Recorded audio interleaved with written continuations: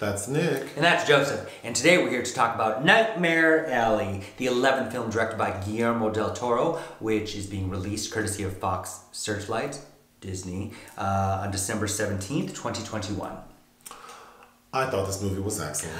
I did too, and I'm a huge fan of the original film in 1947, directed by Edmund Goulding. You can get a very nice copy of it on Criterion now. I saw that film on Criterion or in a theater?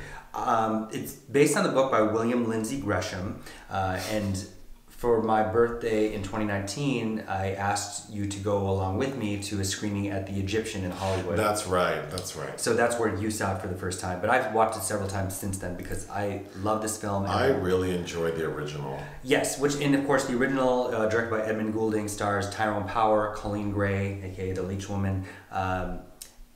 She's the one who went to Hamlin? Yes, a great... Which is where Nick went to college. Yes, a very great... Or is that too much information? Joan Blondell, I think in one of Joan Blondell's best performances as Zeena. Anyhow, do you want to go through the story? Okay, the basic story. Bradley Cooper is a man who has fled his home after he essentially kills his father and burns his body, sets the house on fire. So he is fleeing when he finds a carnival. Mm-hmm. And he goes into the carnival kind of looking for work. He's offered work by the carnival owner, played by Willem Dafoe. Mm-hmm. Clem. While he's working there, he meets a psychic played by Toni Collette, and who's married to a man. Mm-hmm. Pete, played by David Strathairn. And we find out that they sort of had this racket where they would do mentalist, psychic type shows where they would use a secret language and hand gestures and inflections in their tone to sort of communicate with each other to impress the audience as if they have psychic powers. But they've since had to stop because the husband is an alcoholic. Mm-hmm. So now their act is kind of low budget or whatever. But Bradley Cooper's character is sort of drawn to that. So he starts picking up all those tricks. In addition to that, there is another performer at the carnival played by Rooney Mara. Mm-hmm. Molly. And he sort of sees something in her. He's attracted to her and sees that he can make something out of her. So he's learned this new skill set. He has this new person he thinks he can make something of. And he wants to leave with her. But before he does, he accidentally gives the alcoholic Pete some wood liquor, mm-hmm.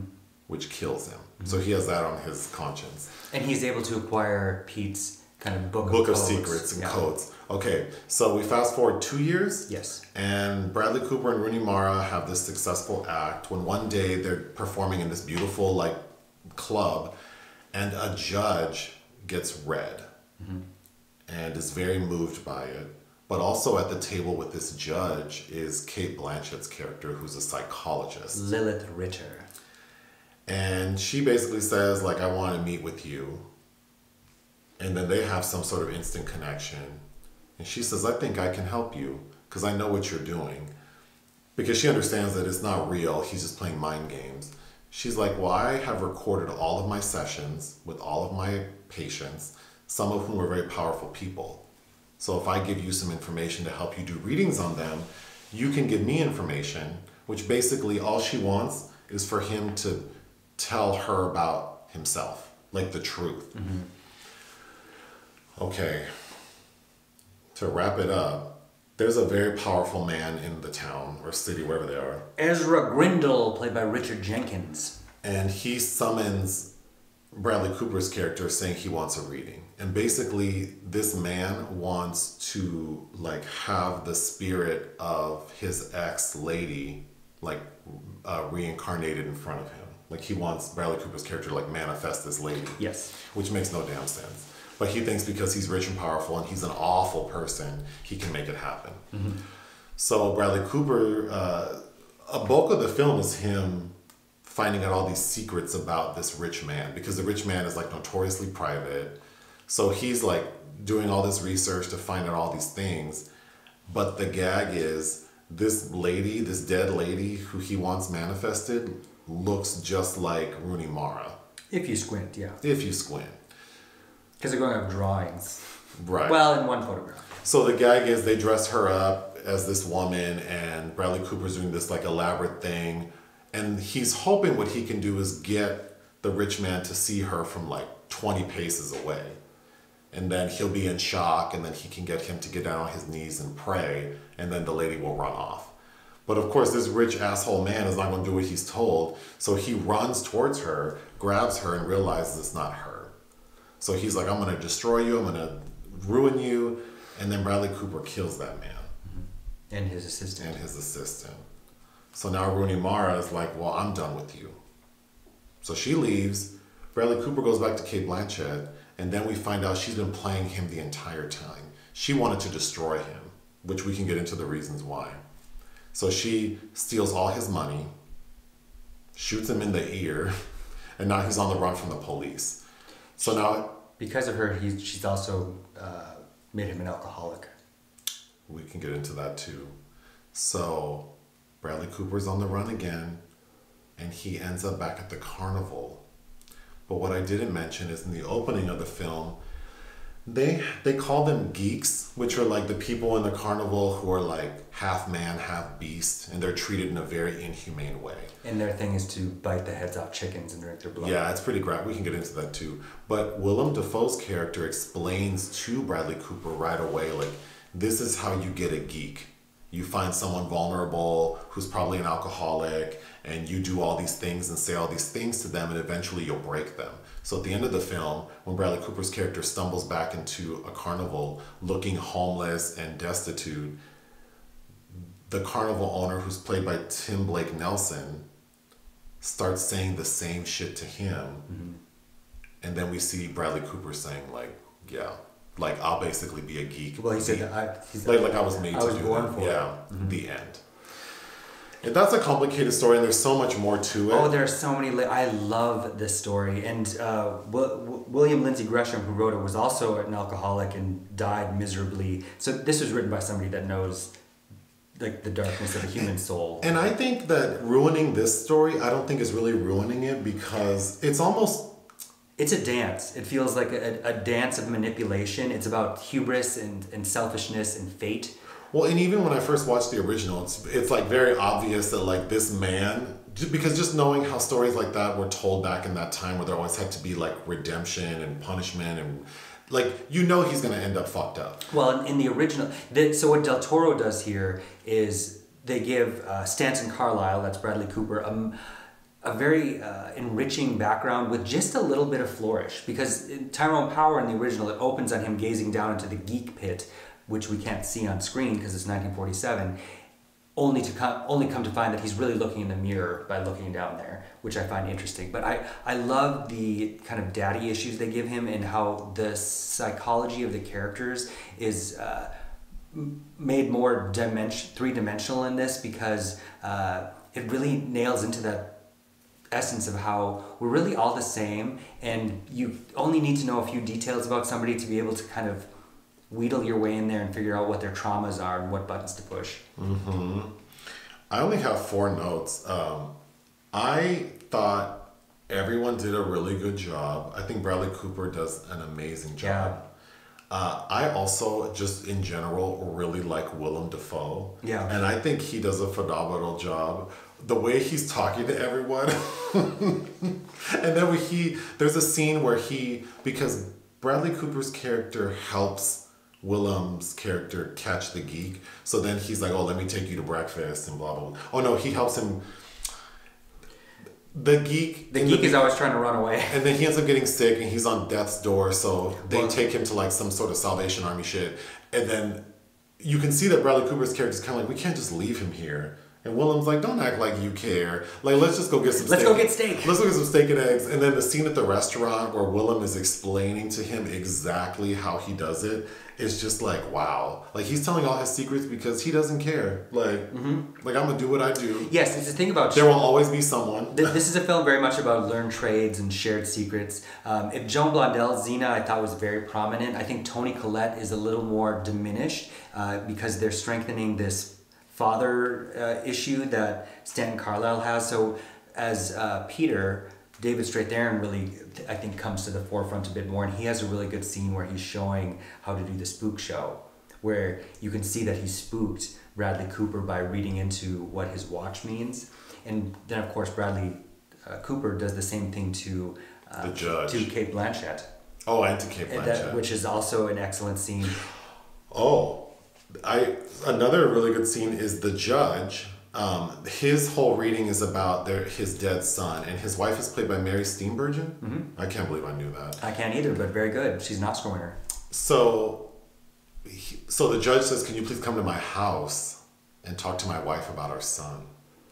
And he explains like what the son, he's making up some bullshit. Well, who died on the battlefield. But we find out that the reason the son didn't want to join the military. The dad made him, and the mom didn't want him to go. So then at the end of the film, Bradley Cooper, he references like, "I think I saved their marriage." Then we see, there's just a random scene towards the end where we see Mary Steenburgen and the judge sitting like in their breakfast nook. And it's a great scene because they're all friendly, like, "Hi dear, hi. Oh, I was thinking about what old boy said about our son." And then this bitch gets up with a gun in her hand, shoots the judge, and everyone in the screening room gasped. Yeah, they did. Because she shot him dead in the head, and then she shoots herself in the eye because Bradley Cooper's character says, "Your son wants you to know that one day we'll all be together." That shit was good. But kind of really delving into this is like that famous quote by Nietzsche about how if you stare into the abyss stares back into you. This is like the warnings that Stanton Carlisle goes well beyond. Like, don't do this, don't push this hard. He's a very frustrating character because he can't help himself. It's like he's greedy, and then he has hubris. So he uses Zeena to get basically Molly in this little life he wants. Molly's an innocent, kind of a naive girl that doesn't want to hurt people. But Cate Blanchett, who was, I think, played by Helen Walker in the original, that character is his match. She is a predator that's doing the same thing he is. And he's also naive because he needs to be more wary of her when he gives her the key to his undoing. And there are two scenes that I think were just so well done and subtle. There's the scene where he first kisses Toni Collette, and she takes his cigarette. They have to share like this passionate cigarette kiss in the bathtub. And then Cate Blanchett, he refuses to drink. And Cate Blanchett, who also reads cues in people, is pressing down on why he won't drink. And she's always drinking brown liquor. And then finally, after they start working together, she takes a drink, and then they share this passionate kiss, and he starts drinking. And my one note I wrote down on that was contamination. And that is his whole undoing. Yeah, it's very obvious that she is bothered by the likes of him because he reads her, and then, He reads her to filth, yeah. Yeah, and I think she sees him as like lesser, like he thinks he's a mentalist, but really I'm the shrink and I'm going to show him. And I would say the weakest part of the story to me is I know that Bradley Cooper's character's hubris is what leads him to make these poor decisions. The only thing I didn't understand was when she says, well, actually, I think I do understand because she says, all you have to do is tell me about yourself, but you have to tell the truth. And I'll know if you're not. And he agrees. But I guess the answer to that question is that he thought he could play her. Mm-hmm. I don't know that... Well, he fooled her, made her look a fool in public and said she didn't have any power.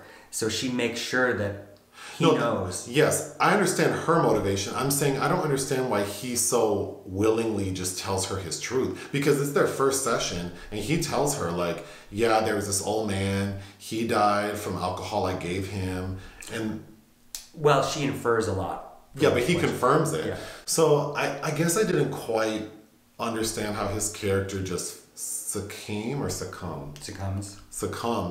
to her trickery. Because he thinks he's smarter and better. We'll have to talk about a woman doctor in the 1940s and just how men think, especially back then. Sure. He thought that he was playing her. I don't have anything else. I love because he starts choking her and runs away, and then a cop asks if she's okay, and the way her voice sounds, and she's like, "I'll live." Oh, yeah, it was so good. I know we talked about this. You think she's just doing what she normally does? I really enjoy Cate Blanchett.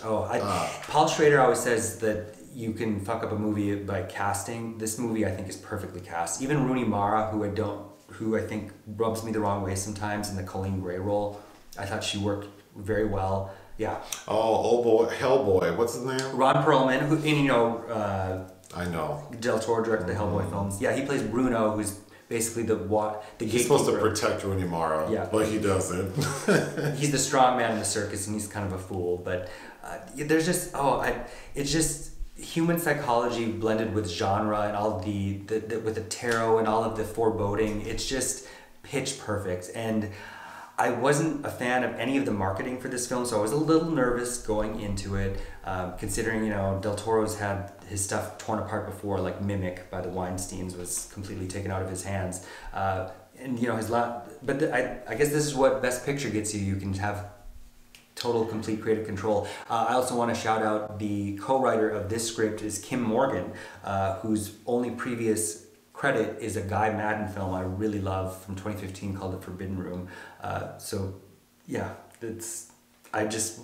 happy at how great this film was. I love the look. It was shot by Dan Laustsen, who of course shot Shape of Water and Crimson Peak, which is a Del Toro film I don't really like as much. But what would you give it? I give it 4.5 out of 5.